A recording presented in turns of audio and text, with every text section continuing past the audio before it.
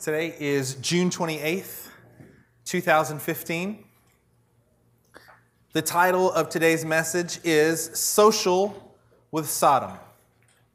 Social with Sodom. A little caveat to that, maybe the alternative title could be, What's Love Got to Do with It? Giving you pause to sing the song in your head.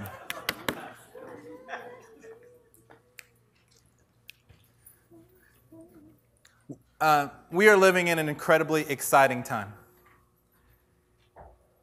Do not be afraid of what's going on around us. This is what we're made for.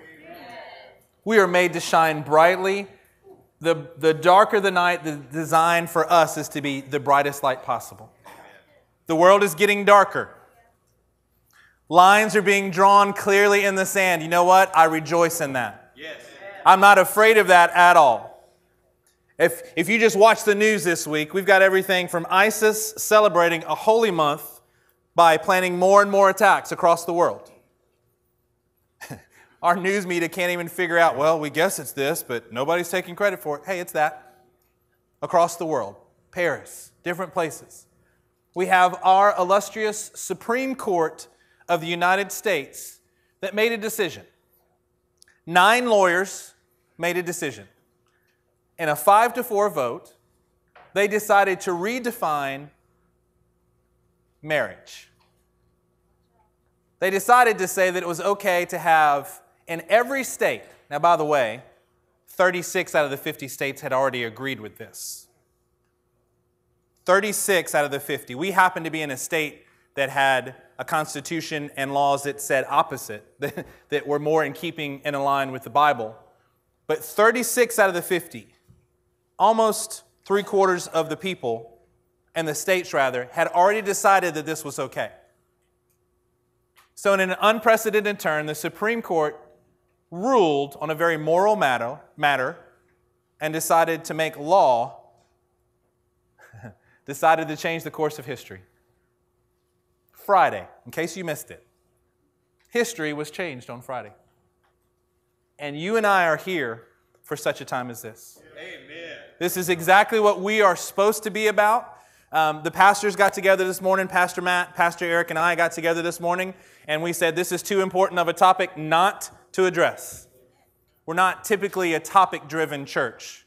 We're trying to pray, we try to hear from the Lord and give exactly what the Lord is directing. To not address this seems to be ridiculous. So we're going to talk about being social with Sodom, and I'm going to explain all of this in just a second. Part of what I hope that you get today is this, that you get a clear scriptural understanding, obviously, but I want to put something in your hand today. I want to equip you to be able to go out and talk to the people that are around you. Statistics say that somewhere between 2 to 3% of the United States population are actually homosexual. 2 to 3%. If you include people in our teens and 20-something who have experimented either on college campuses or high school parties or whatever it may be, then you get a much larger percentage than that, maybe 25% according to some. Now, how can people determine this? I'm not always quite sure. Maybe 25%, so 1 in 4 that have dabbled into something which causes them to kind of align with this type of thinking, right? If you've got a weakness, don't you tend to be more sympathetic to those with the same type of weakness? Well, maybe they're much worse than you, but we tend to want to excuse their sin, the extreme. Why? Because it makes us feel better about our sin. So this is what is going on just in our country, and I'm not going to spend all day talking about statistics. Holla, easy for me to say, right? Statistics. We're going to get in the Word and see what God has to say. But we want to be very, very clear on what's being addressed today. We want to be very clear. We are the light of the world. Yeah. We are the salt of the earth. Yeah. It is our job to be a catalyst everywhere we go. Everywhere we go, we are supposed to be a catalyst, a standard of righteousness that does not move regardless of what the world around us is doing. There's a lot of things that I think that may come from this ruling that took place on Friday, but we're going to get into the Word here. Let's turn to Genesis chapter 18. I hope you're ready. I hope you have your notebooks out. I hope you have your pens ready. You're going to hear from Pastor Eric later on. You've heard from Pastor Matt. We are unified in this as a church. We are unified in what we're talking about today. Amen? Amen. Social with Sodom. We're going to start in Genesis chapter 18, and we're going to start off in verse 16. Say there when you're there.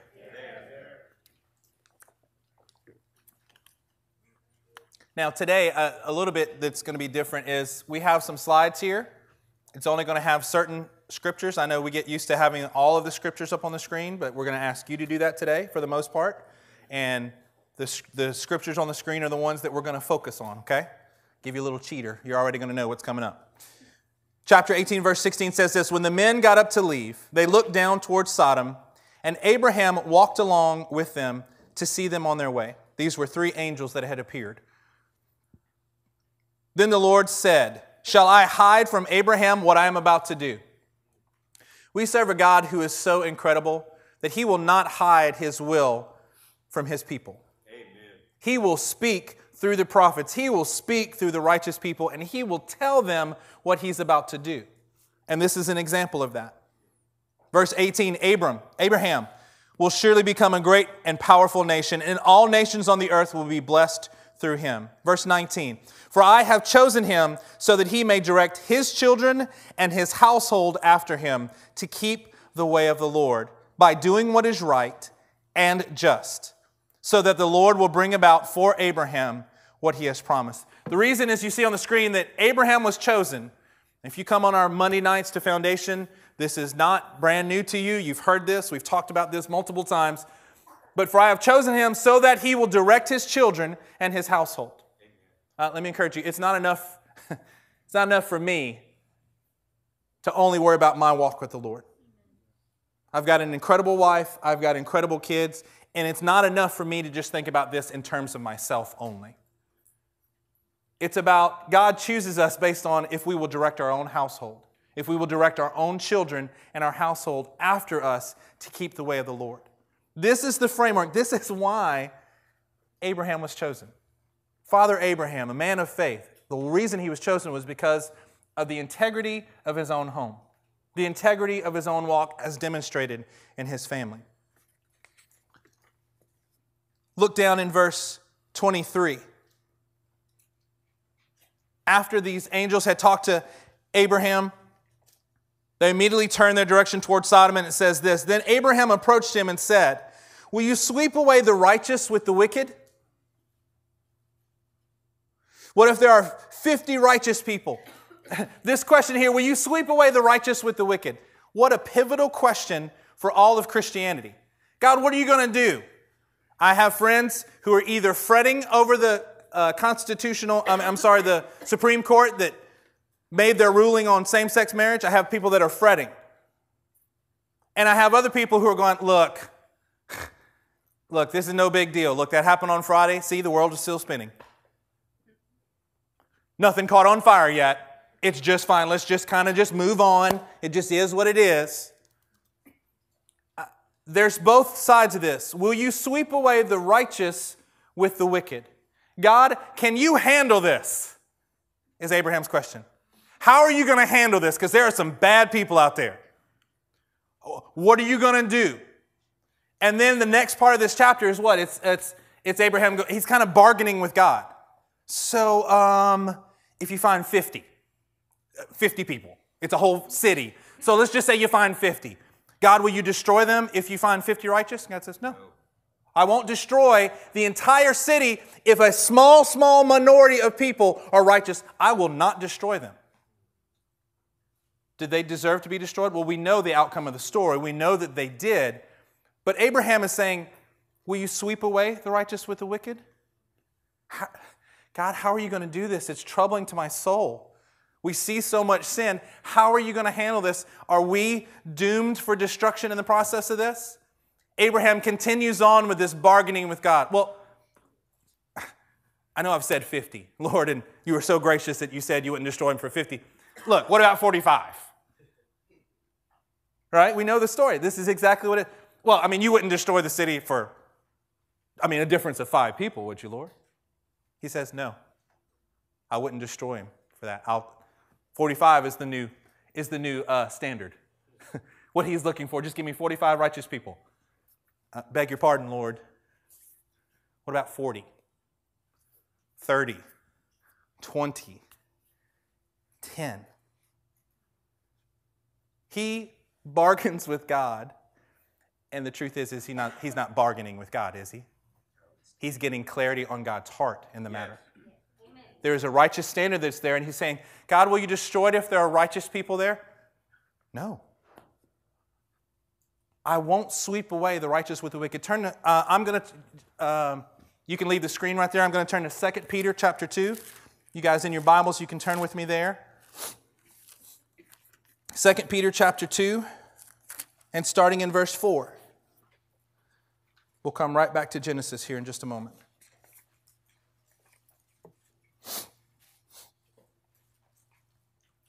You guys there? There. Okay, sorry. Must have put you to sleep there real quick. For if God did not spare angels when they sinned,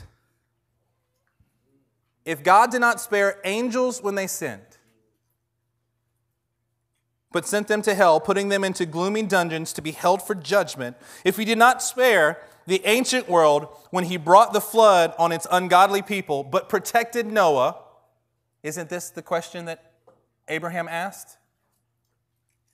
He's reminding them, he didn't spare the angels, he didn't spare the ancient world, but protected Noah, a preacher of righteousness, and 7 others.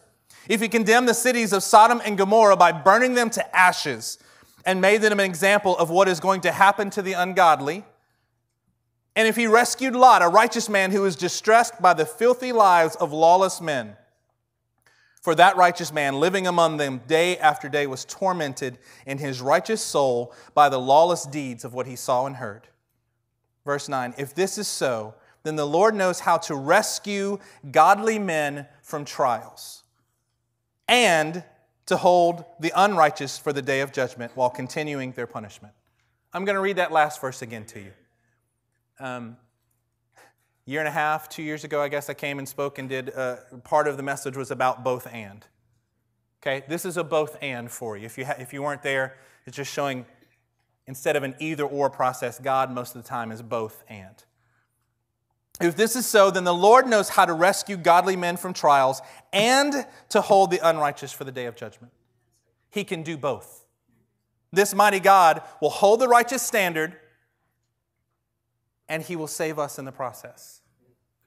What you're hearing, and we're going to get to this a little bit more later on, but what you're hearing, the rhetoric, the arguments for what's going on right now is, I've seen this a lot the last few days. Hashtag love wins. The hashtag, social media, you can kind of start a conversation and people can kind of follow what's going on through the hashtag. You'll pull all those people who wrote that same hashtag and you can see what everybody's saying about it. Supreme Court makes their ruling and people start going, love wins. Love won today. Oh, love won. It's a love, all right. It's not a godly love. Well, how can you be so judgmental? We're going to go over Scripture because we have to be equipped, ladies and gentlemen. Amen. I know we are in a room of basically like-minded people, but I can't presume that everyone here, first of all, agrees with what the Scripture has to say about it. Perhaps you've been deceived into thinking that it is only about love. And God really is so much about love that He's okay with this. I mean, right? Will you sweep away the righteous with the wicked? The reason I love the times that we're in is because it's going to make us stand more clearly for what righteousness is. Amen. I have pastor friends, the very first thing they put, this happens, and they go, great, love wins, I'll do your wedding. It broke my heart. People who should know the Word, who know the Word just as well as I do. And they've been so corrupted in their thinking to think that it's okay. Brother, we just need to love. We just need to let love win. I serve a God who will deal with the wicked, and I do not want to be counted amongst that. That's right. In Jesus' name and by His power, I will not be accounted according to that. We're going to talk about how to have conversations with the homosexuals today. We're going to talk about what the Bible has to say, and you're going to find out that God is a God of love, but it's not the way that we're trying to define it through hashtags and social media. There actually is a plan that encompasses the entire Bible from beginning to end, from page 1 to the end, and it shows us the plan of what we are supposed to do. Even if every person in this room is completely like-minded, we have to go out and be light. Amen. We have to go out and be salt. Amen. To think that you're not going to encounter people this week who are going to have their Love Wins t-shirts on or whatever it is. I have a burden in my soul for our congregation today. I have a burden in my soul for my country. I have a burden. And at the same time, I'm excited. Amen. If you'll turn back to Genesis chapter 18.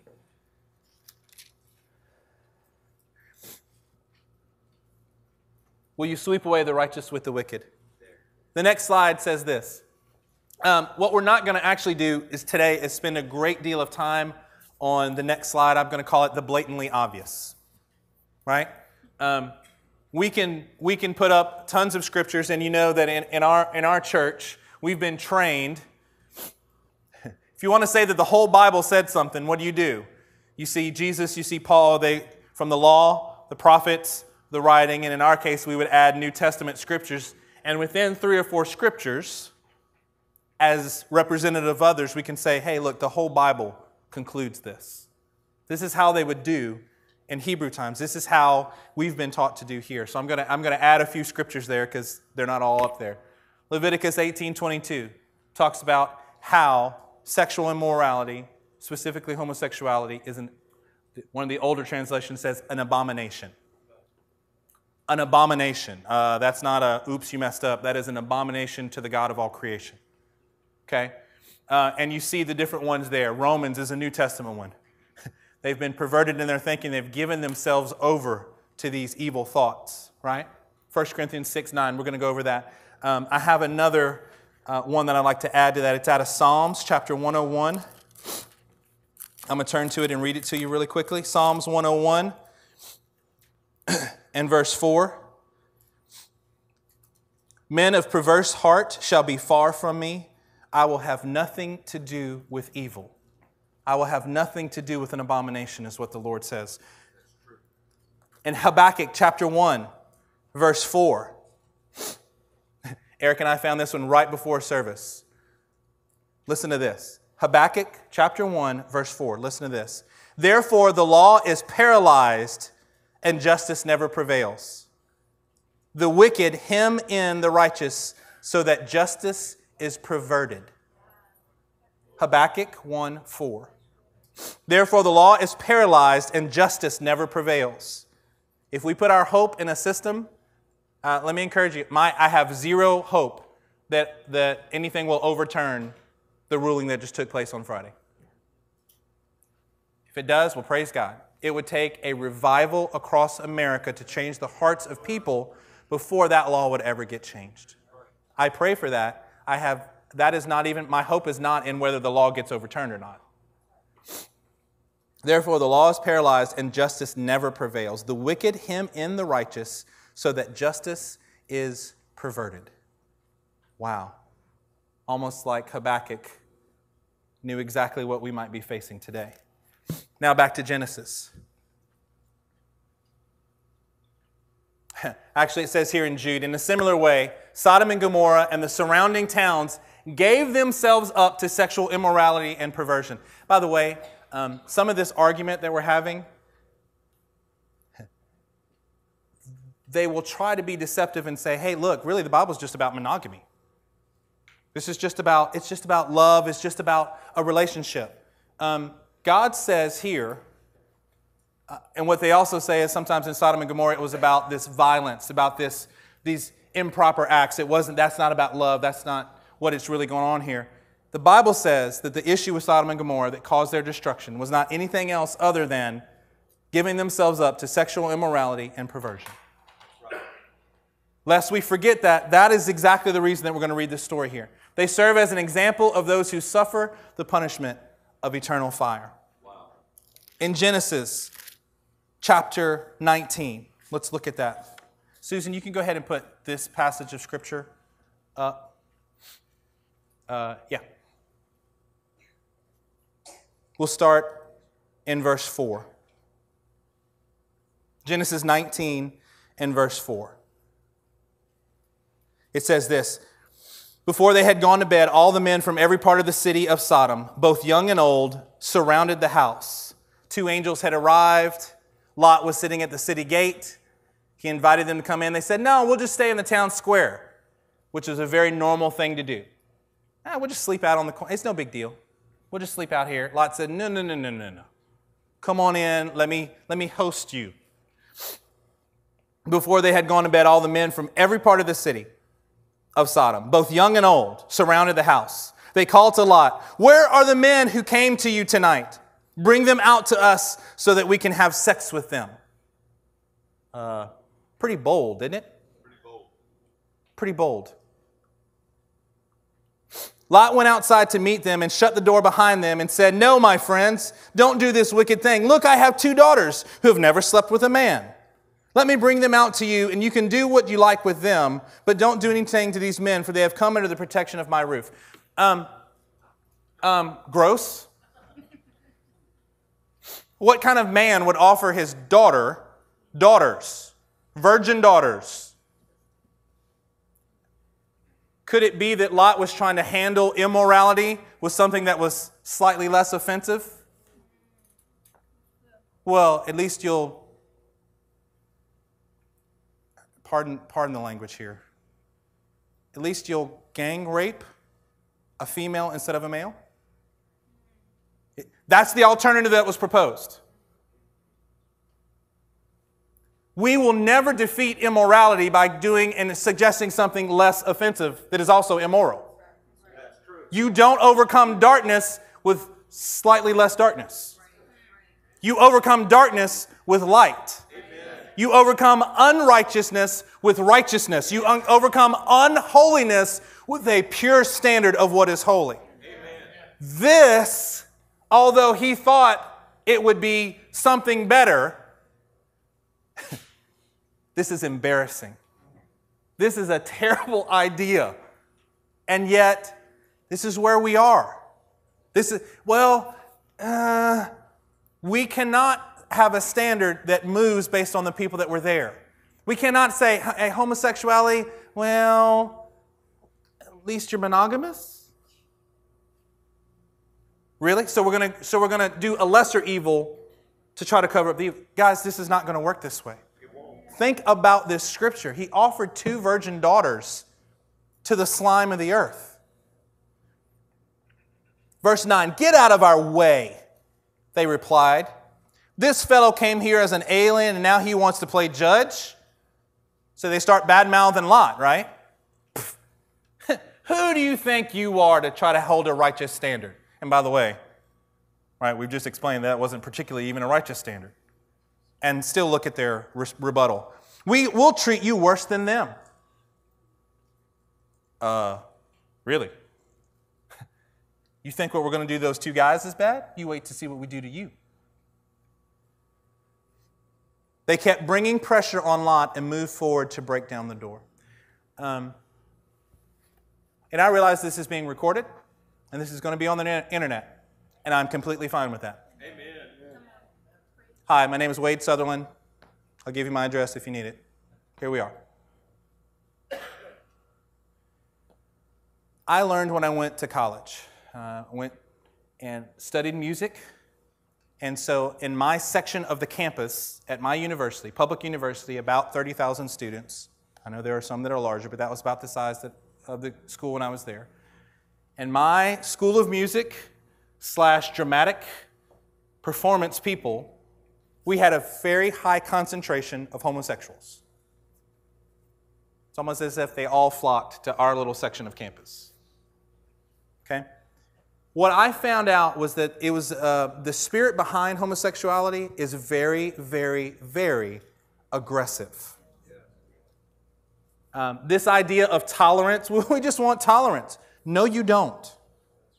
If by tolerance you mean that you don't want me to impose anything on you, but you want to impose your thoughts on everyone else on the whole planet. That is the definition of tolerance. When we hear that word, that's what they mean. You don't tell me that I'm wrong, but I'm going to impose upon you things that you don't like. But don't impose anything that I don't like. When I was at LSU, there were groups of homosexuals that would literally find and target people. I watched it. I'm sitting in college trying to start a Bible study in the lobby of the School of Music. Getting together friends. We're praying out loud in the open. There would be these groups of people, and God, for whatever reason, He allowed me to see it and understand what was going on in those moments. They would find the weak. They would find the guys with daddy issues. They would find all these, and they would literally attack. Now, the attack looked like, hey, nobody else really understands you. We understand you. Please come be a part of our group. All you need is love. All you need is acceptance. And they would just lure people in. A friend of mine from high school, we went to the same high school. We graduated at the same time. He was my friend. He grew up in a certain denominational church that was very close to there. And they sucked him in, and within about 6 months, he was completely openly gay. 18 years old. Decides that they're right. Ladies and gentlemen, you may look at this and people may take the Sodom and Gomorrah and say it really wasn't about sexual perversion. It was because they were so violent and it was so vile. That's why we read Jude that says it's about the sexual perversion. Don't let that spirit of aggression cause you to recoil. You've been around somebody so they're so aggressive you don't even know what to say. You're just like, We can't respond that way to this type of spiritual attack. We have to be able to stand firm and just say, no, stop right there. Not going to listen to your lies. This is truth, and you're not speaking it. Amen. We've got to be able to stand up and do this. By the way, my wife and I are talking this weekend, and we're going, are our kids ready to handle this? Have we done a good enough job to speak to our children where they can go, bam, here's Scripture? The truth is I don't know yet. I feel like the answer is no. I'm being very, very honest with you. I feel like my job as a parent, I haven't done enough for them yet. Oh, I will. But I want them to be able to go, here's truth, here's Scripture, here's love, yes, but it's not the kind of love that you're looking for. And as a matter of fact, you're actually looking for this love and don't even know it. Where we can stand for these things, for righteousness. They kept bringing pressure on Lot and moved forward to break down the door. Guys, it's not going to stop at same-sex marriage being legal. No. It's going to keep pushing. It's going to keep pushing for this tolerance, so much tolerance that if we say that it's sin, then we're going to be held liable. They're going to close down our businesses. They may throw us pastors in jail. Praise God. Yeah. Amen. Is that all you got? That you're going to keep pressuring me and you think I'm going to back down? That's just not how this thing is going to happen. Verse 10, but the men inside reached out and pulled Lot back inside the house and shut the door. Then they struck the house, young and old, with blindness so that they could not find the door. That's pretty blind.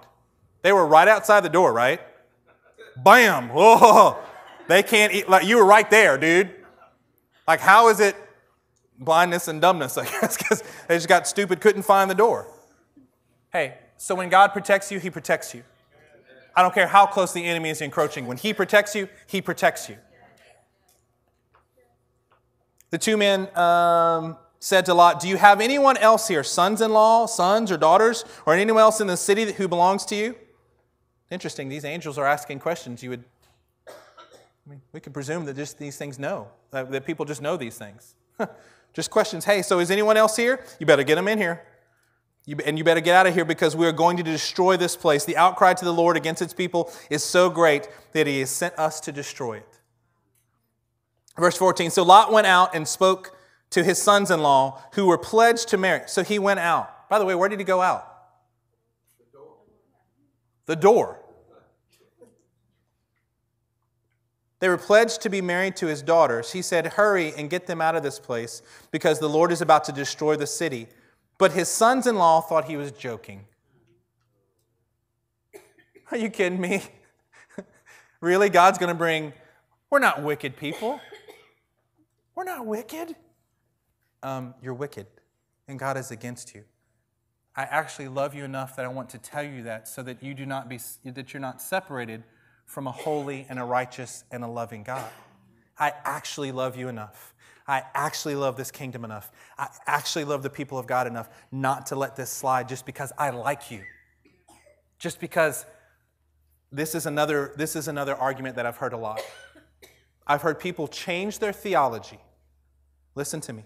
I've heard people change their theology on this point because they started getting to know homosexual people and realized that there was a struggle there and they were fighting against sin. And so sympathy for people who are walking in sin has caused personal friends of mine to literally turn their back on the gospel.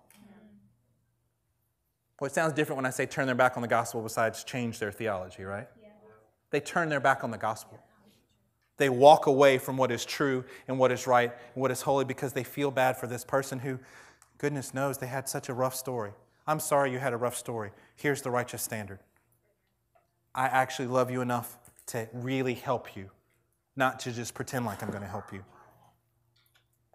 Verse 15. Susan, you can switch to the other one now. Thank you.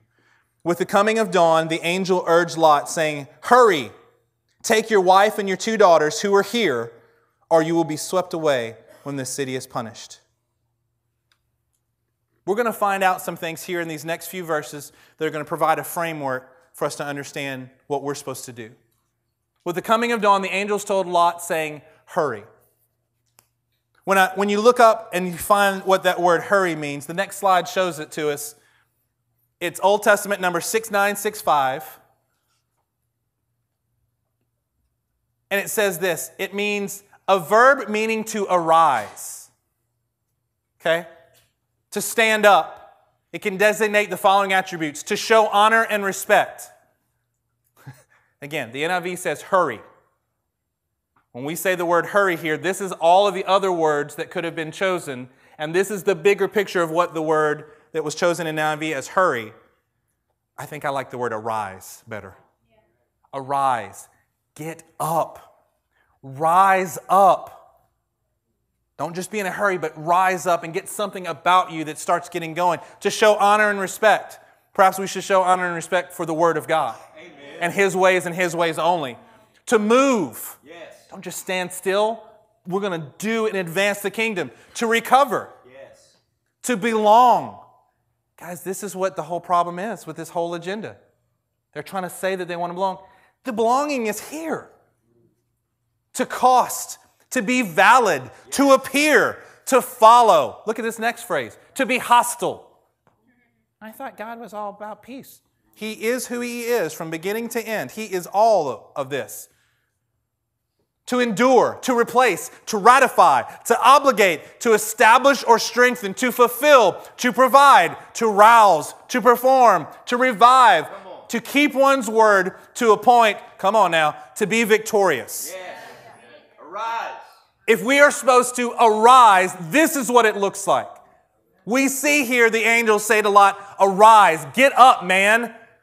Wake up, rouse yourself, be victorious in this. Do not let the enemy come in and steal. Do not let the enemy come in and steal your friends anymore. Do not let it tear down homes. Get up. Do something about this. You cannot be passive and accomplish this word. You cannot sit there. We cannot be still and let these things take place around us and think that God is going to be okay with it. You cannot. You have got to take it to the enemy. You have got to arise. Amen. Back to verse 15. With the coming of dawn, the angel said to Lot, they urged Lot, saying, hurry. Or we know that we're going to replace that for today's version, it's going to say arise. Arise, take your wife and your 2 daughters who are here, or you will be swept away when the city is punished. Again, we mentioned this earlier. It's not enough for me to just get there by myself. That's right. I'm responsible for my family. You know why? Because I'm supposed to be the child of Father Abraham. And he was chosen because he would raise his children and his household in the ways of the Lord. Amen. When he hesitated, the men grasped his hand and the hands of his wife and of his 2 daughters and led them safely out of the city, for the Lord was merciful to them. Everybody say, He was merciful. He was merciful. They hesitated. Exactly what about the situation that you just left makes you want to hesitate and stay where you are? Was it the part where a large group of people tried to attack 2 men that had come into your home? Oh, was it the part where you offered your 2 daughters? Was it the part where God's destruction is going to come? Is that what makes you hesitate? How in the world? And yet we're all prone to doing things just like this. Yes. If you don't think that you're prone to it, then be careful lest the enemy actually get you and deceive you. We are prone to hesitating when we should arise. Amen? As soon as they had brought them out, one of them said, "Flee for your lives, don't look back, and don't stop." Everybody say, don't stop. Don't stop. Don't stop anywhere in the plain. We are now on a journey whether you want to be on it or not. Whether you want to be on this journey with us, you're on the journey, and so I'm going to tell you, don't stop. Don't stop anywhere in the lowlands here. You can't just stop. Look what it says on the next slide. It says this. The don't stop is this. Don't hesitate. When God is instructing you to do something, when there is sin in your life, don't hesitate to get it corrected. Amen. If it costs you everything you have, if you have to lose your home and your job and your health, just lose it all. Don't hesitate and do what God is calling you to do. There is no other choice. The only other choice is destruction that is approaching. Do not hesitate.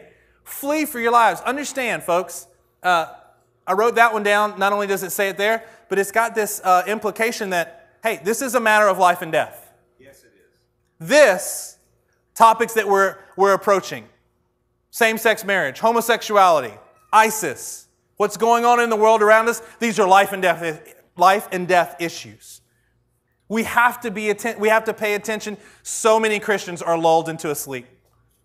Just, hey man, as long as my house is good, as long as I can get from here to back to work and to church, I'm pretty good. No, we don't stop. We don't hesitate. We flee for our lives because this thing is important. If it's difficult for the righteous to get in, hopefully that's us. If it's difficult, well then perhaps I don't want to take this lightly. Perhaps I want to run after this with all my heart and with all my might. It says, don't look back. Verse 17, it says, as soon as they had brought them out, one of them said, "Flee for your lives, don't look back." Victories or defeats, don't look back. Don't let the victories that you've had lull you into thinking that you'll be okay this next time. Don't let your failures keep you and draw you back and, well, but you don't know. Don't look back. We're going to look forward. We're going to set our eyes. We're going to set our face like flint towards Jerusalem, towards the things of God, and we're just going to go after it. Amen. And then it says this. It says, don't look back and don't stop anywhere in the plain. Flee to the mountains or you will be swept away. On the next slide, I just put, after that one. I just put this. I called it, get to high ground. You just got to get up to the high ground, get to the mountains, and let's see what it says here. Turn to Judges chapter 19. There's a very similar event that takes place to Sodom and Gomorrah here. Are y'all with me? Yes. I'm going to presume that some of the silence is just because we're all in agreement here.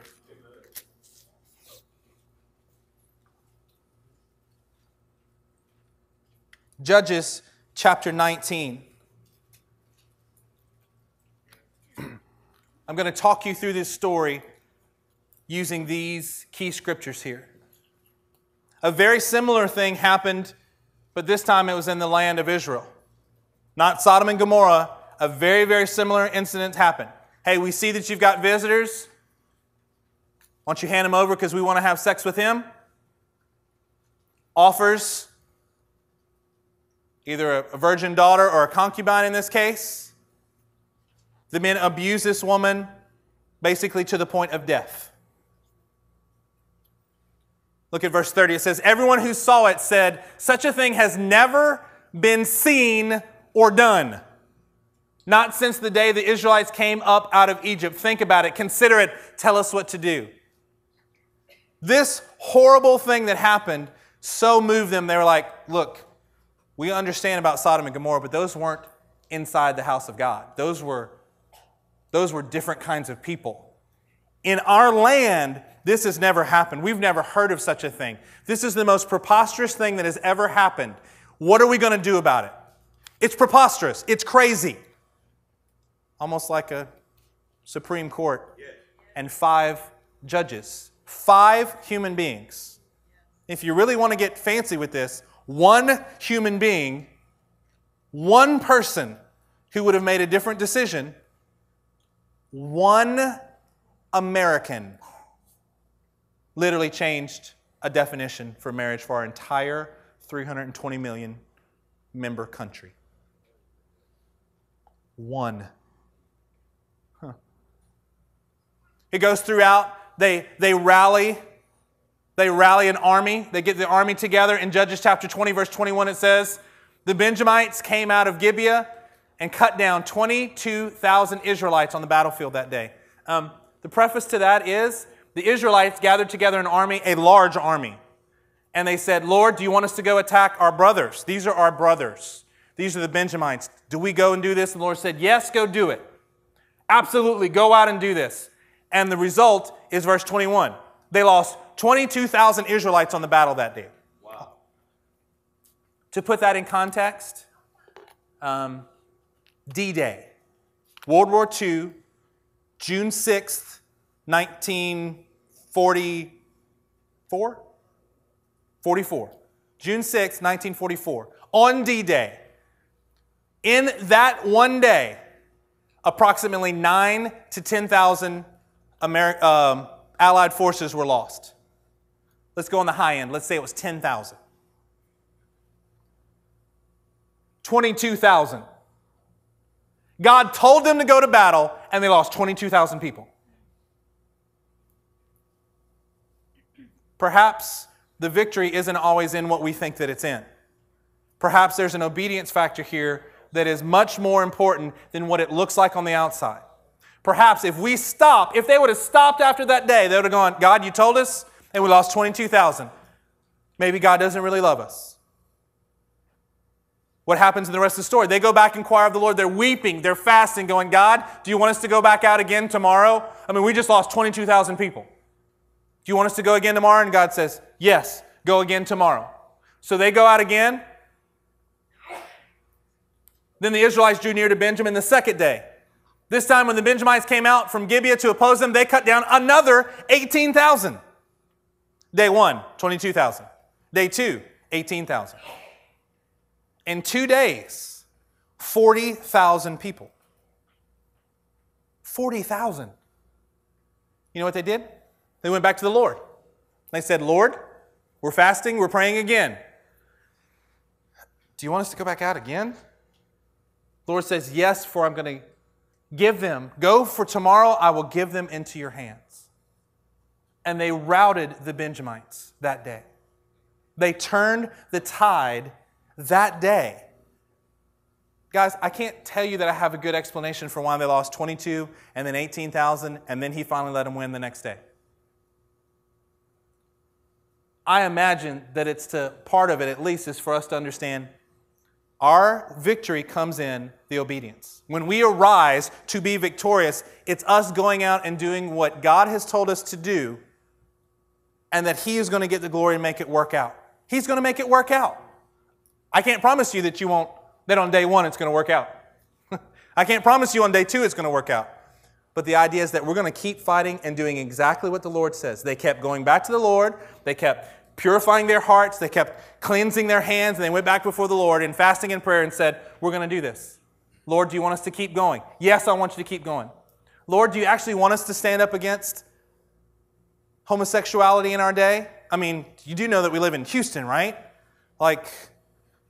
You do know that, right? Yes, I want you to continue to advance again. I want you to go back out and do exactly what I've asked you to do. Turn back to Genesis chapter 19. And it says this. We can start in verse 17. As soon as they had brought them out, One of them said, "Flee for your lives.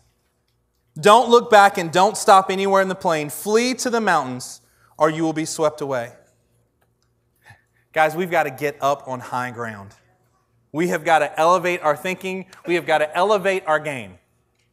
Amen. Have you heard it lately? Have you guys been paying attention to what God's doing, not only in your life, but in our church's life? Doesn't it seem like there's this cry for holiness every time we get together? Yes. Don't get tired of that.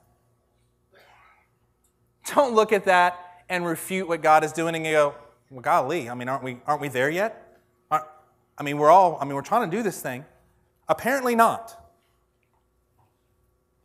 Apparently God is calling us to get up on high ground. And He's saying, "Come up where I am." Because where I am is where you need to be. But it requires a holiness. You can't just decide if you're good enough. God is going to say, if He's quickening in our heart, if He's giving us words, if the song, if everything that we're doing is saying, "Be holy, folks. Let's take care of it once amongst ourselves." If we're having some issue against each other, we've got to take care of it. If we're having a personal issue between us and the Lord, we've got to take care of it. He loves us too much to let us just slide by and going, "Yay, good job. Way to go." He's saying, "Be holy. Come up on this mountain. Come be where I am." Amen. Turn to 1 Corinthians chapter 5.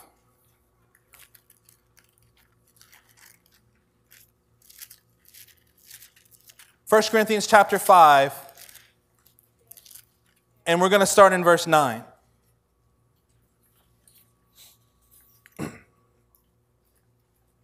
1 Corinthians 5, starting in verse 9.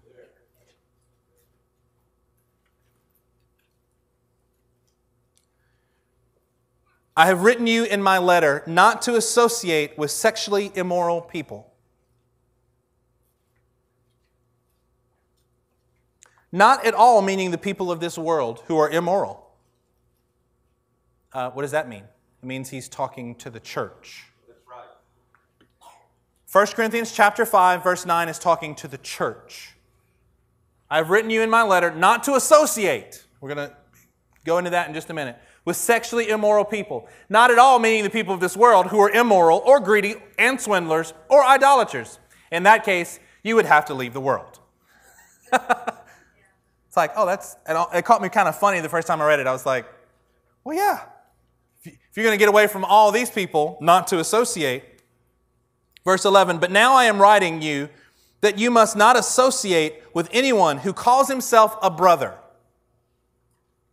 but is sexually immoral, or greedy, or an idolater, or a slanderer, a drunkard, or a swindler. With such a man, do not even eat." Folks, if judgment always begins in the house of God, that's why I think it's very gracious that God is just encouraging us to get holy. And He's calling us. And there are words of encouragement and there are words of prophecy that say, get holy. What are you doing? Be holy. Well, I'm doing pretty good. I don't care if you're doing pretty good. Be holy. He doesn't say be pretty good. He doesn't say be better than your neighbor. He says be holy. Why? For God says, "I am holy." He who called us is holy. Therefore, we are to be holy. This is for the house of God, folks. Amen. Judgment is beginning in the house of God in this passage. And you need to get this. You need to understand the context of this. Look at verse 12. "What business is it of mine to judge those outside the church? Are you not to judge those inside? God will judge those outside. Expel the wicked man," where? "From among you." You know what this means? Let's put this in practical terms. There cannot be a minister who is also homosexual. That's right. I realize that there are people with a title of minister who are working in churches and leading churches and overseeing lots of churches who are homosexual. This passage of Scripture very clearly marks and says, that cannot be. That's right. That cannot be. People who are struggling and, but they seem so genuine. I have some marching orders here, and I may not even like them. But I'm actually going to learn to love it because this is exactly what I'm supposed to do. This will keep me holy. This will keep the church holy. This will keep God's plan on track if I do what He says. My feelings have nothing to do with this. And actually, I do love it. I love it because it's a clear standard. Let's look at not associate. We see not to associate or sexually immoral. For our Bible students here, New Testament in the Greek 4874. Do not associate. Another ways to say it. Don't get together with, or to mix together, or to mingle together, or to have fellowship with, or to keep company with. Don't be around these people who are sexually immoral, idolaters, greedy, slanderers. Don't be around them. Don't go out to eat with them. We just read it. It says don't even go eat with them. Wow. Perhaps we serve such a holy God that we are supposed to reflect Him. If we are His children, we do what He does, and He says that there's a line. That's right. You can leave those things behind and come to this side of the line, but you can't have both. In this case, it is not a both and. You can't keep your own lifestyle and say that you're going to be in the house of God. Another word that's a synonym, means the same thing as 4874, is koinonia. Pure fellowship. Do not have fellowship. Do not intertwine your heart and your life with people who are sexually immoral. Don't do it. That's right. You ready for this? 4205. Take a look at that Greek word. Do not associate with sexually immoral people. The word is pornos.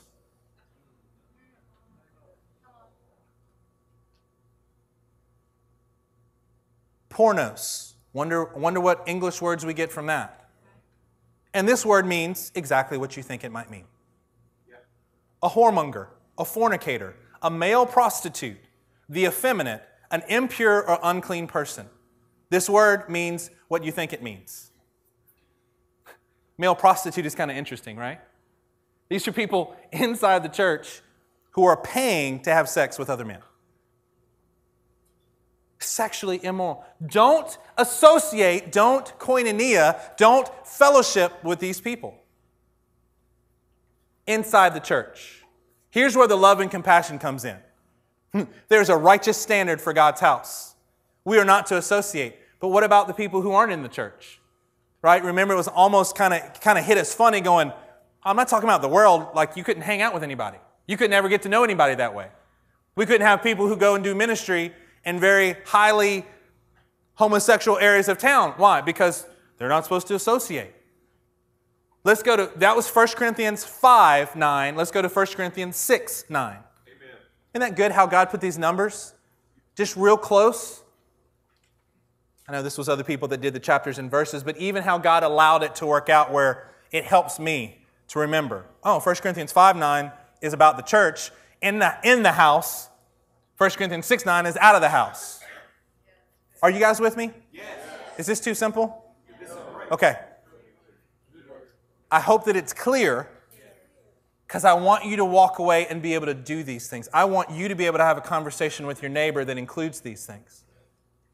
I feel like that this is just the right amount for you to be able to take it and take your notes and be an impact around you on these subjects.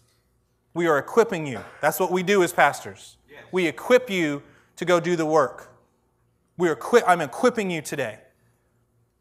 1 Corinthians 6:9 says this, do you not know that the wicked will not inherit the kingdom of God? Do not be deceived. Ladies and gentlemen, if you are deceived, you don't know it. Everybody who I know right now in this world who is deceived, my friends who are deceived right now, they don't know that they're deceived, thus the deception. They think they're doing great. They actually think, my friend who is living in California now, who is the first person that I saw, I'll do your homosexual weddings. Woohoo, come to me. I guess my pastor card still works. Well, by that little stupid comment, you're showing me that you know that you're not even, but you're allowing the deception to overwhelm you. You're allowing this to be the case. Don't be deceived. Don't be deceived. Don't let it happen. You know how you don't let it, you're not deceived? You have to love the truth. That's right. Love. I want the whole truth. I want it all. God, I do not want to veer from your truth even if I'm a terrible representative, I still love your truth. I'll give me grace to be what your truth is saying. Your standard is so good, I do not want to veer off not 1 degree, because that 1 degree will separate me from you. Don't be deceived. Neither the sexually immoral,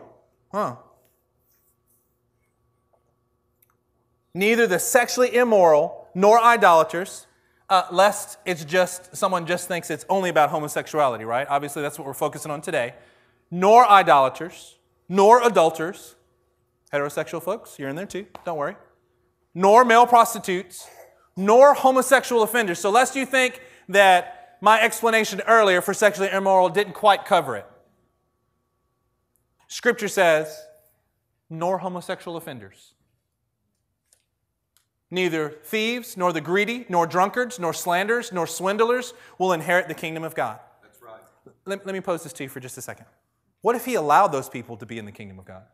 It would be just like the world. We would look exactly like the world. What kind of kingdom is that? You're the God, you're God, you have your own kingdom, and you let that kind in? It would be insulting. It would be completely insulting. He's like, no, you guys are not going to get in. Here comes the mercy and the grace of God. Even in this list, there's a clear line drawn, and yet we see His mercy. And that is what some of you were. Ruh-roh. Hey, by the way, I know who I'm talking to, and this is what some of you were. That's right. You were the swindlers. You were the homosexual offenders. You were the idolaters. But you were washed, you were sanctified, you were justified in the name of the Lord Jesus Christ and by the Spirit of God. Draw the line and understand that we have a God that is going to come along and wash. He can wash and sanctify. But they're not going to get washed if they don't think that they need to be washed. That's right. If we tell them that they're clean, well, I would never do that. But if you're passive and you let this stuff go on around you and they think that they're okay between them and God and they're just working through issues, no, you will have nothing to do with the kingdom. There's a line. And we would love for you to step across the line and find the grace and the washing and the sanctification and the justification, but it's in the name of the Lord Jesus Christ and by the Spirit of God. Amen. I'm not going to change the line because I really want you over on this side. I'm going to say, you're on the wrong side of the line. I love you. I love you. You're my friend. You're my neighbor. You're my coworker. And you're on the wrong side of the line. Step over here. Well, how do I do that? Well, that's a whole different discussion. Now I can have that discussion with you, but if you think that you're righteous because you're a quote-unquote good person, I'm showing you through Scripture, word for word, that you're not even in the kingdom. But I'm a Christian. No, you're not. That's so judgmental. I'm just going to read the Scripture, folks.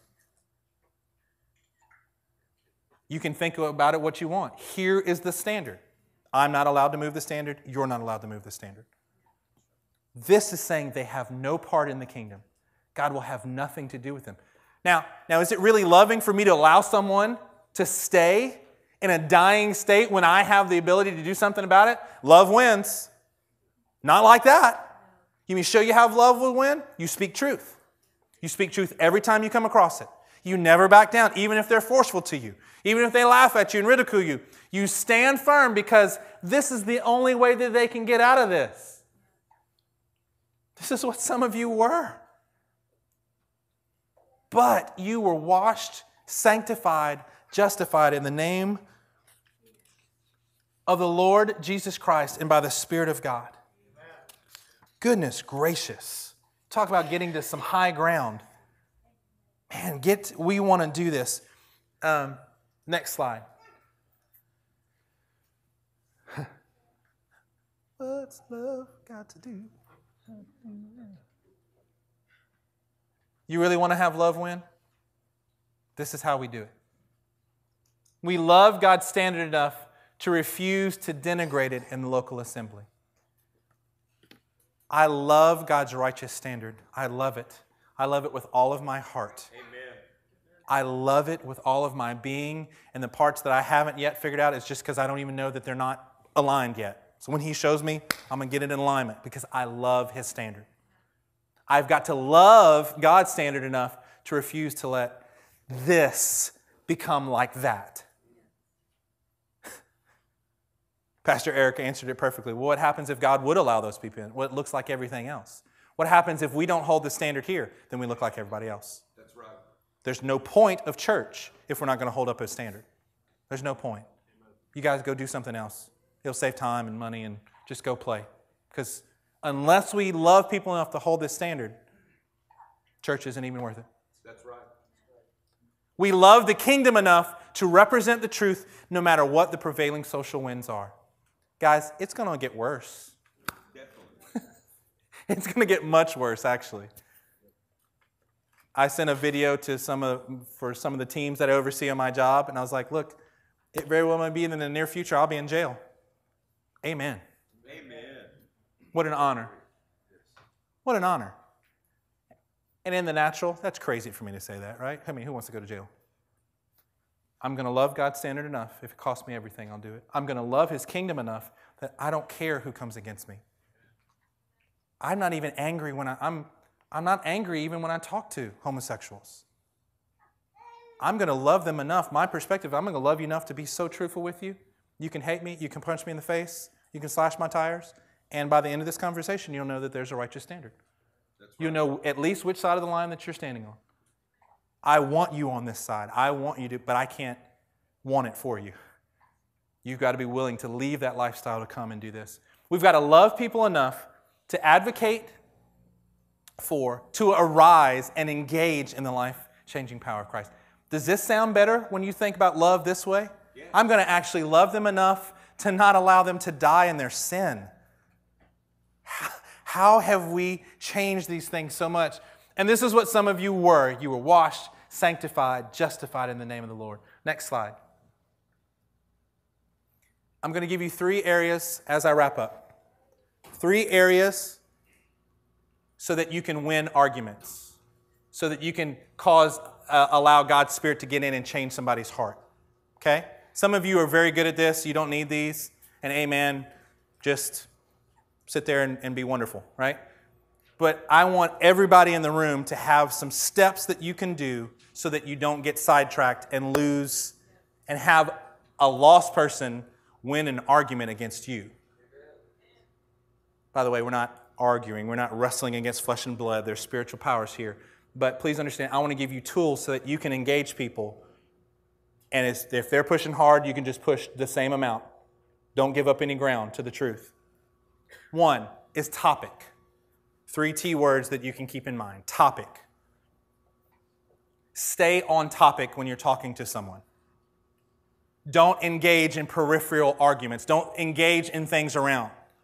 Well, the church is messed up on a lot of things. That's not what we're talking about. We're talking about this right in front of us. We're talking about the fact that you're a homosexual. Let's stay there. Well, but I've seen all kind of posts and articles from slavery to segregation to... That's not the topic. Stay on topic when you're doing and when you're talking to someone. You will gain a lot more traction if you don't let somebody weasel out and have an argument that you haven't thought through and then you're like, right? Stay on topic. Utilize scriptures, not analogies. Amen. Folks, if you don't have enough scripture in you, then work on it. Amen. Then write them down and put it in your wallet. Amen. Then put it on your phone. Come on, somebody say amen in the house of God. If you use analogies, you know what they're going to do? They're going to use another analogy and theirs may be better than yours. They've probably spent more time thinking about why that homosexuality is okay than maybe you've honed in your argument about why it's not okay. What does the Word say? And the truth is, you'll find out real quick if they are out of the kingdom or if they have a soft enough heart that God may be able to cleanse and justify them. If they're like, well, look, we're going to argue everything else but the Scripture, well, then you know exactly where you are. You're going to plant the seeds that you can, but don't just get off into an analogy land. Well, I mean, if this is the case, then stop. Find the Scripture. You're either in the kingdom or you're out of the kingdom. Where are you? Push it back to Scripture. God is the complete definition of love. A corrupted version of love does not define God. This is what church people do. They'll ignore the Old Testament. I said church people, I didn't say real believers, right? They'll try to ignore the Old Testament. The Old Testament God was harsh, but Jesus was full of love and compassion. Yeah, He was an exact representation of the Father. That's right. So if you think that Old Testament was something, it's the both and of these. You can't ignore. I really like the second story of my house. I think I should just do away with the first floor of my house. Then you don't have a house. It's built upon something. You've got to stay with the complete definition of love. We've talked about it this entire time. Love wins. They're redefining that. So if somebody say love wins, don't go, oh, praise God. Love wins.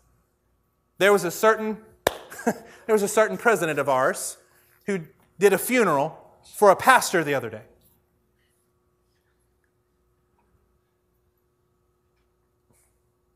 And in the middle of the funeral, or at some point in the funeral, began to sing Amazing Grace.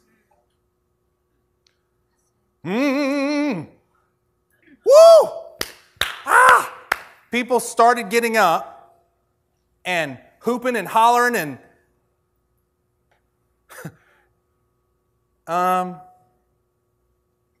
Mr. President, just because you sing a song about Amazing Grace, I'm not going to let you redefine what the righteous standard of God is for me. The fact that an ungodly man can preside over a funeral and sing Amazing Grace and the people there love it, don't let people redefine. I saw articles online and on different places call it, you've probably seen it, Pastor Obama. Yeah. Not making it up. No. Don't define that word. You offend me that you use that word. Because that's what I am. That's right. Don't use that word. I'll have respect for my authorities. I will pray for him. And don't use that word with him. Don't allow people to redefine words like love. Don't allow people around you to redefine words like tolerance. It is not tolerance. That is not what we're after. It's too aggressive of a spirit to just say, we just tolerate. No. Wrong. So we've got to take a look at the topic. I'm trying to wrap this up. We've got to take a look at the terms. Notice when biblical terms are being redefined. I had a class, I think it was my sophomore year in college. I was 18. It was a philosophy of religion class. Okay? Worst class I've ever took. The professor had his doctorate, his PhD in philosophy, and a PhD in religion. 2 PhDs. Philosophy and religion, teaching the philosophy of religion class. Here's what God showed me as an 18-year-old, and I'm so thankful for this experience. He would start arguing, and young Christians would stand up and try to defend the faith. He would win listen to me. He would win the argument in the first statement.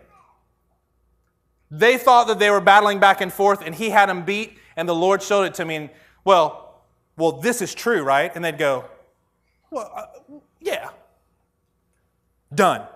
The rest of it was only a matter of time until he lopped their head off in front of the entire class.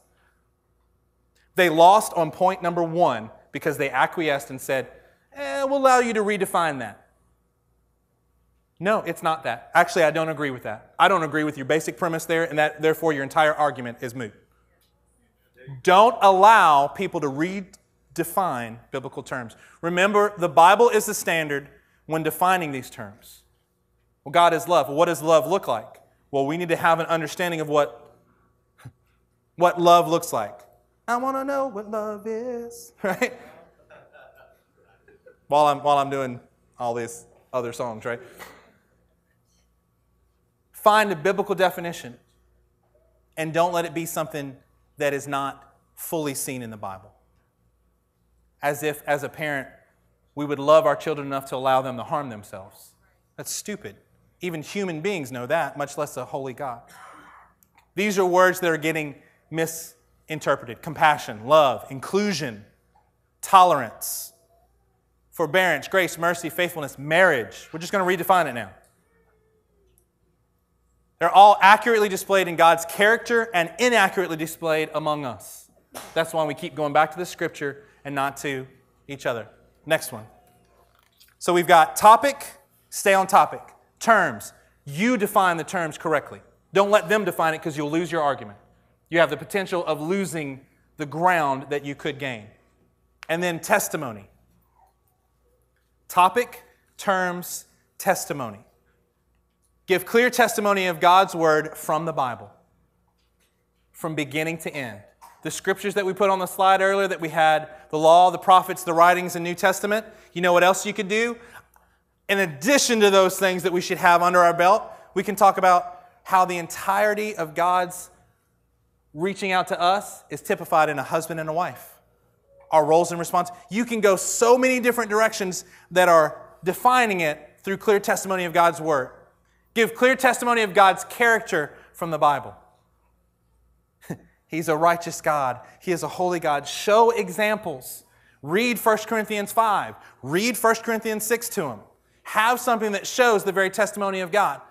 Give clear testimony of God's power from the Bible and from your own experience. You know what no one can ever argue with us as believers about? Is the fact that we actually have power behind what we say. We actually have a God who can quicken us and cause us to, and again, I keep saying argument. I hope you understand.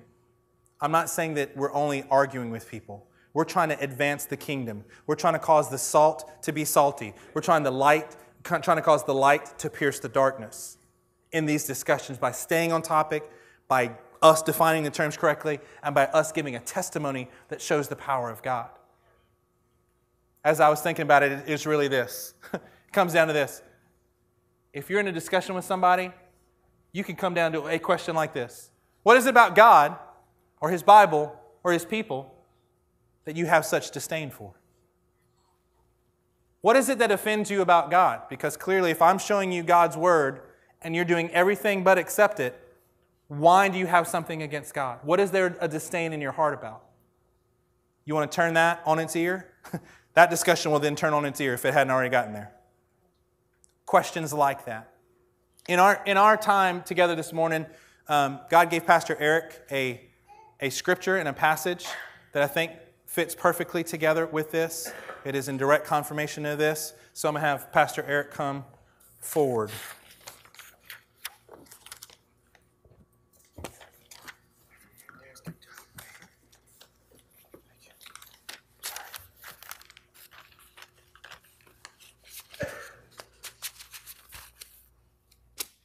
In our time, there are churches working to be emergent. They're working to be relevant.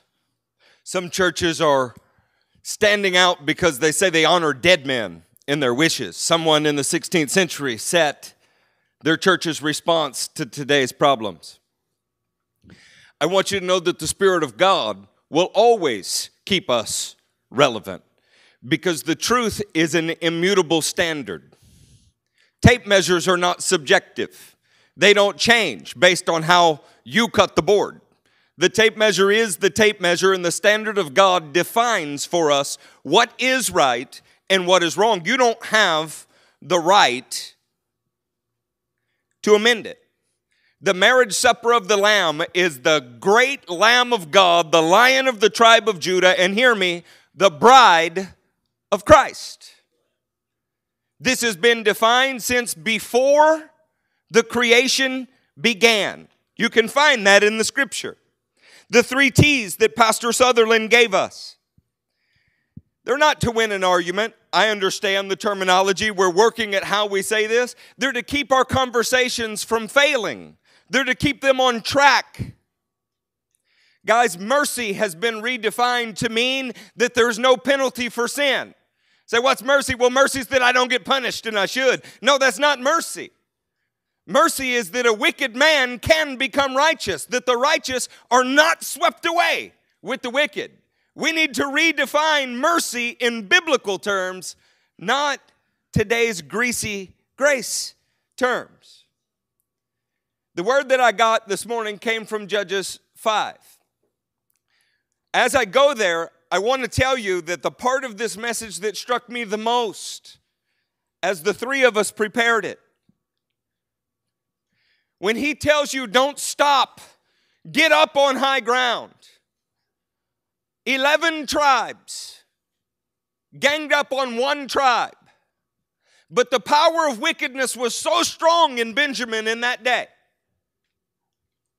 that 40,000 people died on the battlefield in 2 days alone. The cost was high.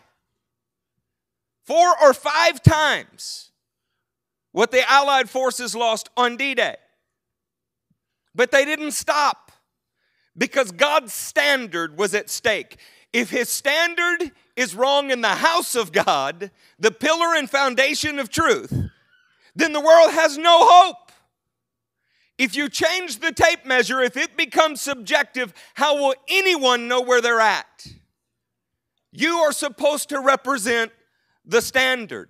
By the way, while we're on the topic, we're not just talking about homosexuality. Listen to this word, porn.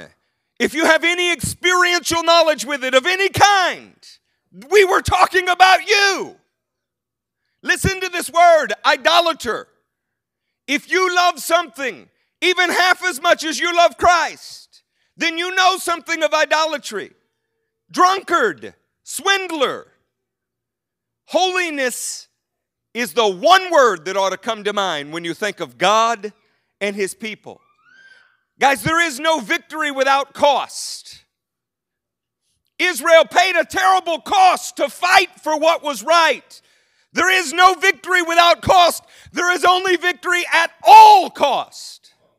What are you willing to do for the standard of God? What are you willing to do to take your stand in this day? We can sit on our salvation, cross our arms, be powder puff Christians, and watch the world go to hell in a handbasket. But I think the word today is wake up. Wake up! How dare we contemplate by the campfires during the day of battle? Some of us were these things. That means your very testimony is the key to unlocking their bondage. You say you were born this way. Well, I too was born a sinner. But the living God has set me free. And he'll set you free. You cannot pretend to be in Christ and live like that. We're not going to disguise your bonds for you. We're not going to paint your chains as clerical colors. Instead, we're going to tell you where you're in bondage and tell you the living God set us free. I got a word this morning from Judges 5. Turn with me to the 5th chapter of Judges. It will be our last scripture today.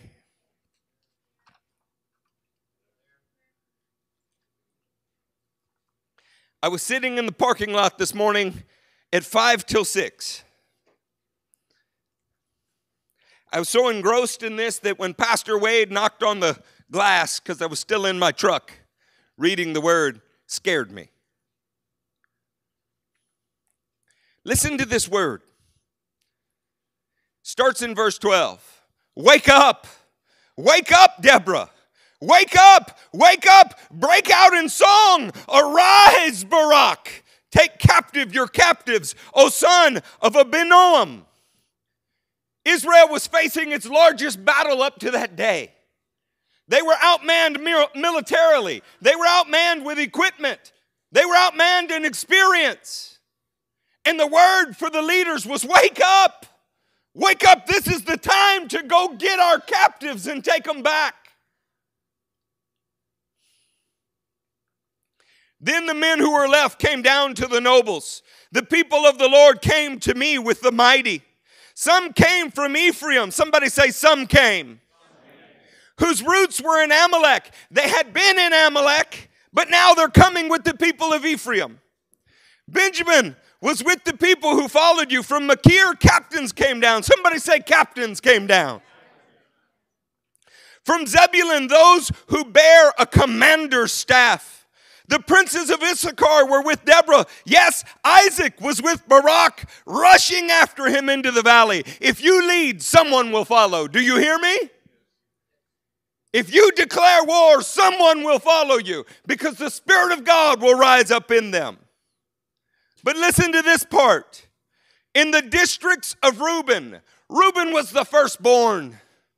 Reuben was the one that should know what the standard is. Reuben was also the first tribe to sexually compromise the standard. And in the district of Reuben, there was much searching of heart. Why did you stay among the campfires to hear the whistling for the flocks? In the district of Reuben, there was much searching of heart when everyone went to war. The oldest, the strongest, the best equipped stayed home. Gilead stayed beyond the Jordan. And Dan, why did he linger by the ships looking for an escape route?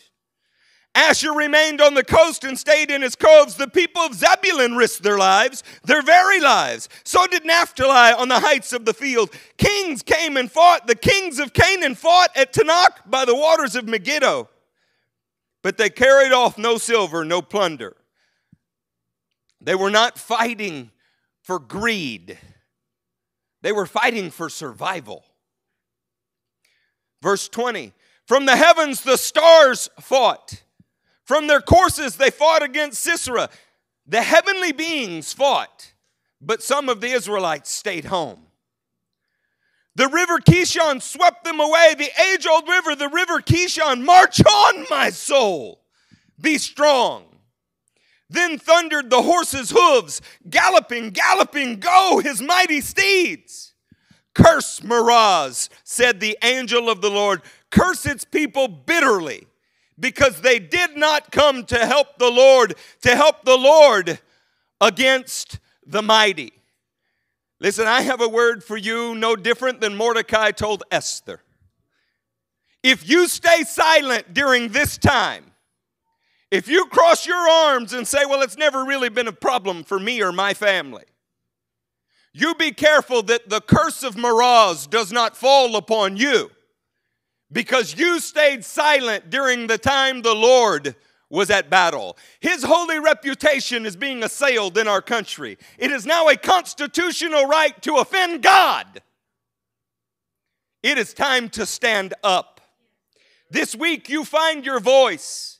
If you don't know how to handle it, if pastor's instruction was not thorough enough, and it was, get on your face and find your grounding. If you are sitting by the campfire contemplating during the time of war, who knows but that you may be counted among the enemy. It's not as if we haven't been warned. From Roe v. Wade forward, we've watched this grow, and it is growing at an exponential pace.